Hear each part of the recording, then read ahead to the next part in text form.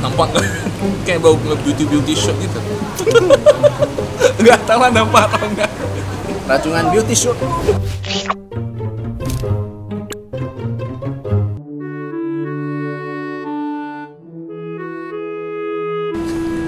Mbak Sri. Iya, Asri ya. Iya, Ini bisa banyak bonsainya. Ini tuh apa bonsainya? bisa foto-foto. Saya rasa sih bonsainya dijual, Hai. Bukan dimakan ya? Nah, dia karena di sini dia jual seafood. Jadi ini spesialnya jual seafood ya? Seafood, namanya aja udah Sari Laut kan. Buka berapa lama nih kok? Tadi saya tanya ownernya, katanya baru buka 20 November 2019. Berarti Mati masih baru. saat video ini dibuat paling nggak sampai 2 bulan. Oke. Udah pernah makan ya? Udah, saya udah pernah makan. Oke, aku belum pernah. Jadi Soalnya ini deket-deket sama rumah saya. Oh, pantes lah ya. Nah, jadi saya udah pernah makan sekali. Makanya kok ajak kau kesini nih. Berarti rekomen ya? Rekomen. Menurutku ya. Oke, jadi kita langsung pesan aja lah ya. Udah lapar juga, Iya. udah sore juga ini. Ngomong-ngomong kita belum bilang kita di mana. Iya, betul juga ya. Kita ada di jeng. Sari Laut Mbak Sri. Oke. Oke. Oke, para pemirsa sekalian. Jadi ini tempatnya, namanya tadi udah bilang Sari Laut Mbak Sri. Lokasinya di Jalan Teguh Amir Hamzah. Beda sedikit aja dari Lembur Kuring. Kalau ini Lembur Kuring, ini Sari Laut Mbak Sri-nya. Jadi kalian bisa lihat ini ruangannya kayak gini. Ada apa itu? Air mancur manja. Terus di sini ada tempat bukan lesehan sih, tapi kayak satu area lagi lah gitu. Terus di belakangnya ada kumpulan-kumpulan bonsai. Yang mau foto-foto boleh di sana. Iya, beginilah the humble place. Satu tempat gitu aja. Oke juga lah tempatnya. Ya. Katanya sih bakal sempat rame ya kalau udah malam ya. Iya, biasanya rame. Iya. Kalau asal lewat selalu rame sih. Sih. Berarti seharusnya enak. Jadi kan Han, Iya. hari itu kan sebetulnya aku udah pernah kesini. Iya. Tapi bareng keluarga. Jadi aku nggak tahu menu spesialnya apa. Aku pesan menu itu ternyata yang biasa-biasa aja. Oke, tapi ternyata Ayam enak. goreng, ikan goreng tapi ternyata enak. Oke. Nah hari ini tadi aku udah sempat tanya ownernya. Hmm. Dia rekomennya menu ada beberapa. Itu gulai asam. Oke. Tuh. Terus ada Rajungan saus Padang 2, sama kerang tauco. 3. Nah, Jadi jadi- banyak 4 ya? Satu lagi udang galah kalau nggak salah. Oke. Iya. Oke, ada nasi. Kalau nggak kenyang. Iya. Ada nasi lah buat kau. Iya. Jadi kita makan. Kau bilang Iyalah. udah lapar. Iya, makan, Yaudah, makan. Yuk, duduk Yuk. makan. Review Mbak Sri dimulai. Kenapa namanya Mbak Sri? Nggak tahu. Tadi lupa nanya. Mungkin pemiliknya nama Mbak Sri. Iya mungkin. Kita asumsi aja pemiliknya namanya Mbak Sri. Baiklah, Asyam. Jadi ini kalian udah datang. Ya ternyata saya pesan lebih banyak daripada yang tadi saya sebutkan. Kelupaan 2 Lupa ya? bang, lupa. Yang tambahannya ini apa tadi ini? Ini ada tahu spesial. Oke, tahu spesial. Kita kasih pemirsa nonton dulu. Tahu spesial. Terus ada ini ya, tadi yang enggak apa? Oh iya. Ikan apa? Udang galah saya ganti ikan aja. Oh, ini apa ikan apa? Ikan senangin bakar. Oke, ingat senangin bakar. Tadi udah bilang ya, ini apa? Spesial Gulai. asam. Rasa Oke. asam ya. Ini Rajungan asam Padang, ini kerang tauco. Asam Padang bang. Asam. Saus Padang. Iya. Rajungan saus Padang. Asam Padang. Dia ada setiap pesan nasi ada tempatnya nih ya? Iya. Kemarin itu Iya. memang dapat pas saya makan. Ah, Saya kira itu karena masa promo opening. Jadi hari ini kan dapat lagi. komplimen. Saya tanya, ternyata memang standarnya itu kalau kita pesen nasi uduk, Iya, iya.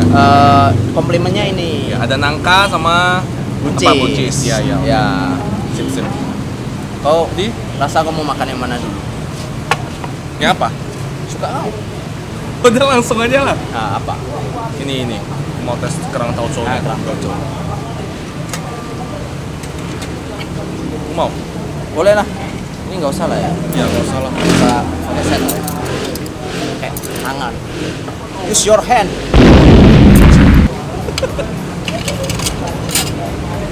Kerang tauco, tahu, Ikan lah ya. ikan. Ayo kita langsung hajar.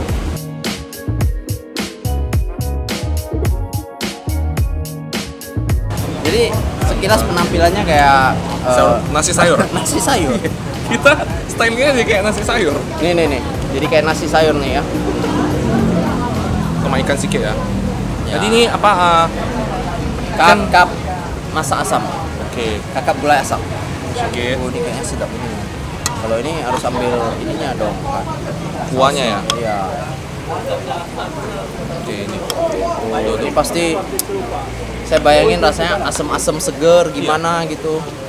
Karena ini tadi direkomend paling spesial, kita cobain gitu. Oke, boleh. Ini ya. Oh, dia benar-benar asam seger gitu. Ha. Iya, iya. Coba sama nasi ya, sama nasi. Sedap loh.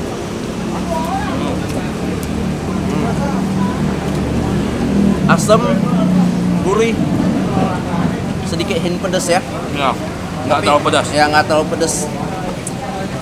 Enak. Aku cobain. Tadi bilang hari itu Bobby cobain kerang tauconya ya. Kerang. Best nih.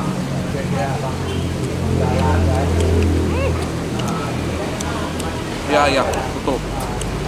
Biasanya kalau kita makan kerang kan bau kerangnya itu menusuk sekali. Iya. Atau kalau di tauco malah bau tauconya itu yang overpowering. Tapi kalau ini balance. Pedasnya dapat, asinnya dapat.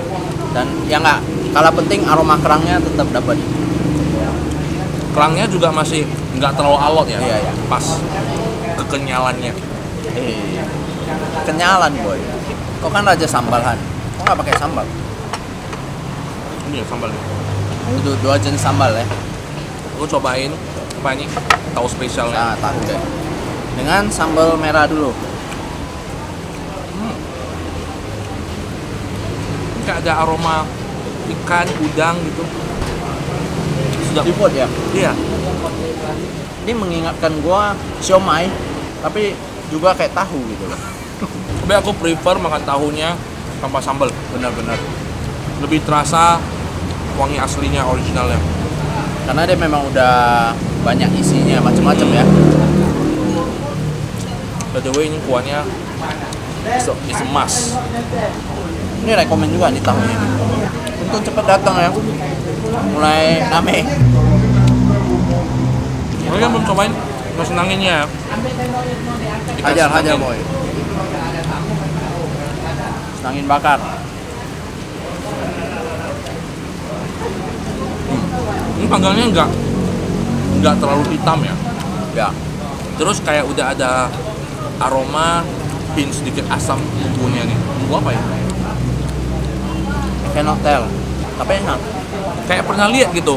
Ya dari penampilannya sih warnanya kuning memang. Jadi Nah, kita sebut aja bumbu kuning. pernah lihat ini bumbunya. Kalau ini kayak cocok sama sambal kecap deh. Enggak, cocok ini. Oh. Sambal kecapnya sedikit hint manis gitu.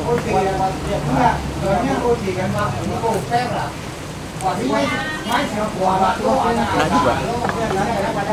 Semua enak. Semua enak. Oke, Last but not least. ambilin satu. Ya. Jadi sebenarnya ini saus Padang Iya. bisa pilih kepiting atau Rajungan. ini rajungan. Kita pilih rajungan. Ini bisa dilihat sausnya dia bukan tipe yang kental, agak gimana, agak kering sedikit ya. Iya, ini nampak gumpalan-gumpalan dimasak sama telur kalau nggak salah. Makanya dia bisa jadi gitu. Enak coy.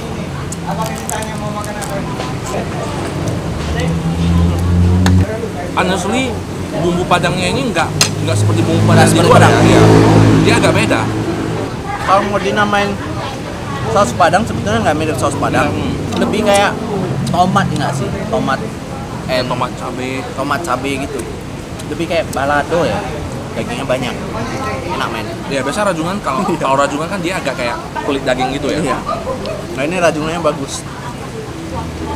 Dagingnya banyak. Iya, gede juga. Dagingnya udah mirip kepiting kecil. Karena lumayan padat. Nih ya dagingnya ini. Tunjukin nggak? Nampak nggak? Kayak bau beauty shot gitu. Nggak tahu lah nampak atau enggak. Rajungan beauty shoot. Best kali ini. Ini udah 1, 2, 3, 4, 5. Udah semua kita cipin. Yang nggak enak mana? Belum menemukan. Berarti aku nggak bohong nggak ya? Betul. Lidahku masih bisa diandalkan. Oke, di depan air mancur manja ini kita closing. Closing.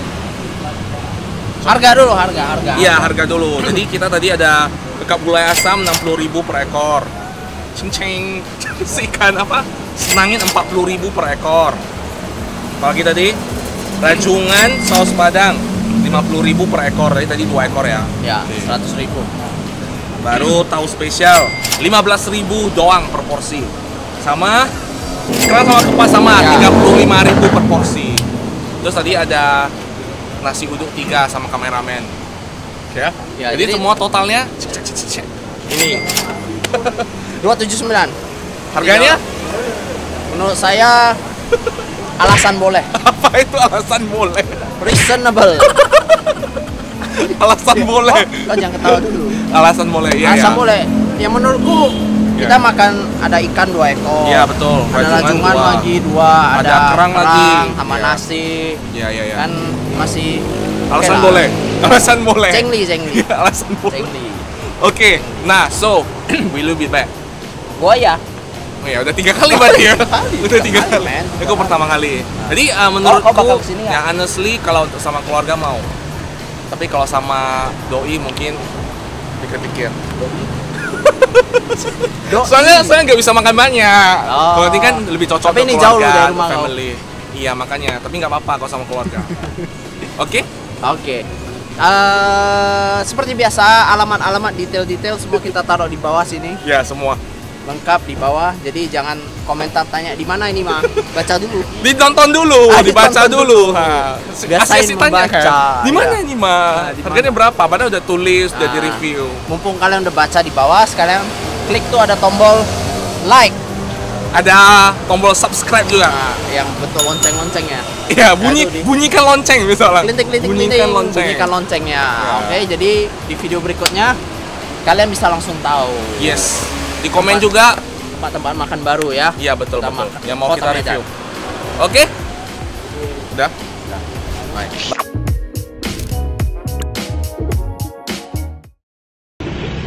Kacau.